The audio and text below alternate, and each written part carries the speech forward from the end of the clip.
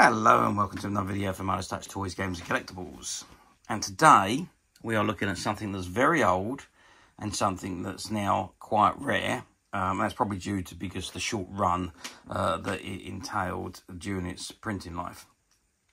We are looking at the 1975 release by IPC Magazines from their Vulcan series of weekly comics.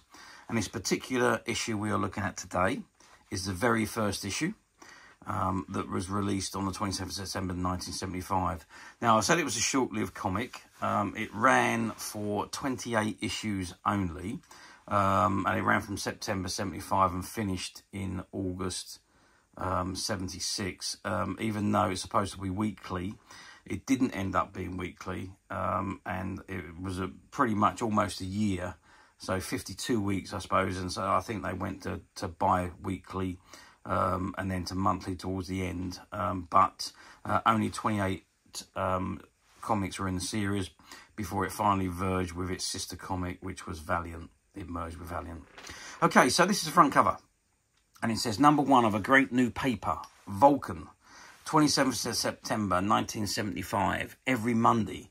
And the cover price was 8p. Oh, if only they were that price now. And you've got an image there of Mytek The Mighty Ape. And it says, see the incredible adventures of Mytek The Mighty Ape inside. And free inside is the Super Potato Gun. And sensational thrills with the Trigan Empire. Electrifying shocks with the Steel Claw. And fantastic action with Robot Archie.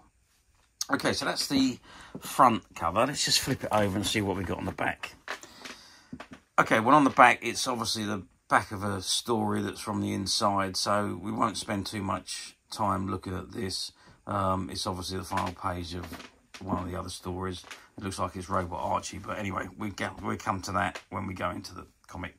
So let's turn it around, open it up, and have a look at the contents. Okay, so I've turned the comic around and I've opened up the front page.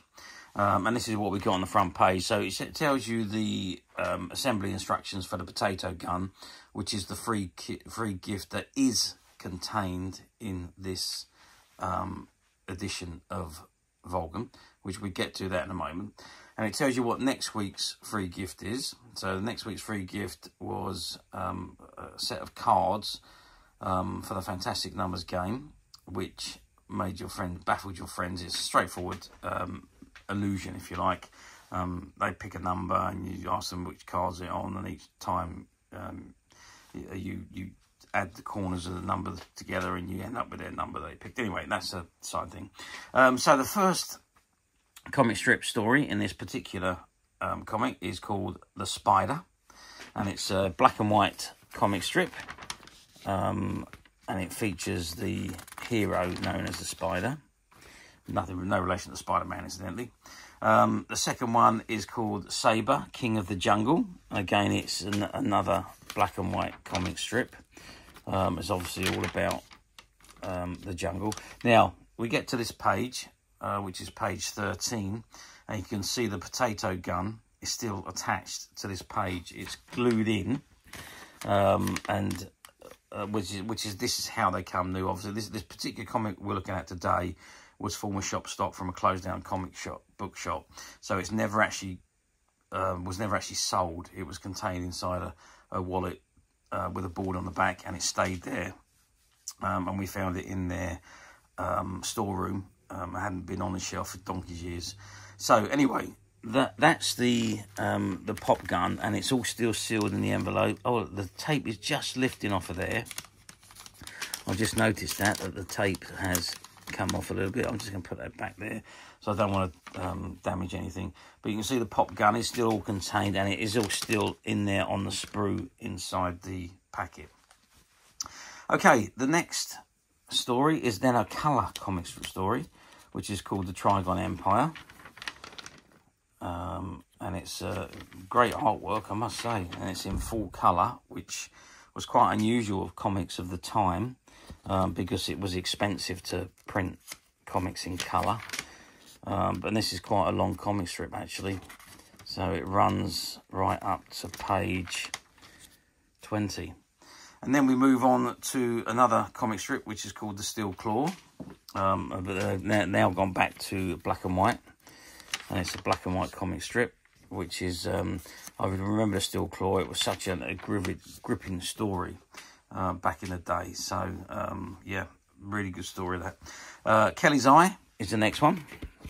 And again, it is also another black and white comic strip. And that runs for 4 or 5 pages. And then we got Robot Archie, which is back into colour again, and is the final story of the comic.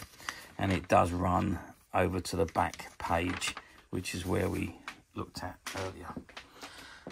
Okay, so that is the very first issue of the comic Vulcan.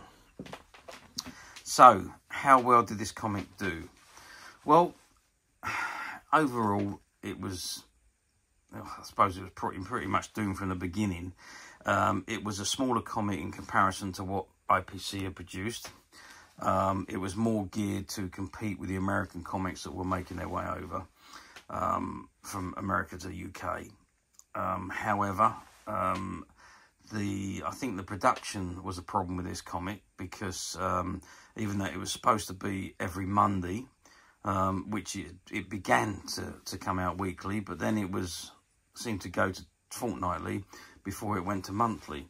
So, and only a quantity of 28 issues were produced, and by the time 28 come, the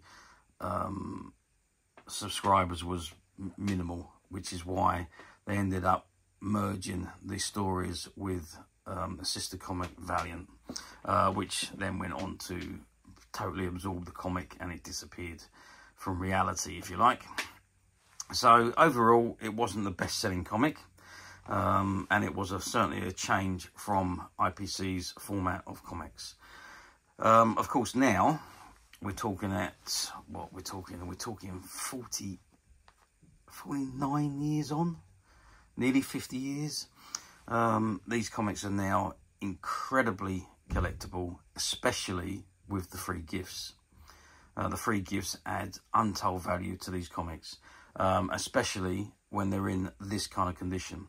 Now, this is an unsold version. Like I say, it was part of a comic and toy shop which closed down during the COVID years, or COVID year, and we went in and bought out all their stock, and we found this particular comic in the stock room, where it was in a bag with a board, and had been sat inside a box for God knows how many years, unsold and left just like this. So it is exactly how you would have bought it had you been subscribing to it back in 1975. Again, all the colours are still nice and vibrant. There's a little bit of fading on there. I don't quite know. It might have been where the bag is actually stuck to the packet, so it's lifted a little bit. But other than that, the rest of the comic is in absolutely fantastic condition. So there we have it. Very collectible now. Very hard to find in this condition with the free gift. But, yes, you know it. We at Midas Touch have managed to find 1 or 2. And they're currently available to purchase on the Midas Touch website, which you can get to quite simply by clicking the link below. It'll take you straight to the website, where you'll be able to find this and many other vintage comics and many other vintage toys, games and collectibles. Come to that. There's over 10,000 products currently available on the website for you to view and purchase at your leisure. And don't forget to hit the subscribe button, because we're uploading videos for every new item that goes into the website. There will be something for everybody, and I'm absolutely positive that you won't want to miss this, because we literally have thousands and thousands of new products, which we're shooting videos for and uploading on a daily basis. So if there's something in particular you are looking for, something old that you've never been able to find, something quirky you might want to buy for a friend, or maybe just something from your childhood that you'd like to own again to help you recuperate those long-lost childhood memories, well, stay tuned, keep watching, because you never know the next item we upload could be that item you'd be looking for. Okay, that is it for me on the review of this particular comic. I do hope you've enjoyed this very short video. Thanks for watching, and we'll see you again next time.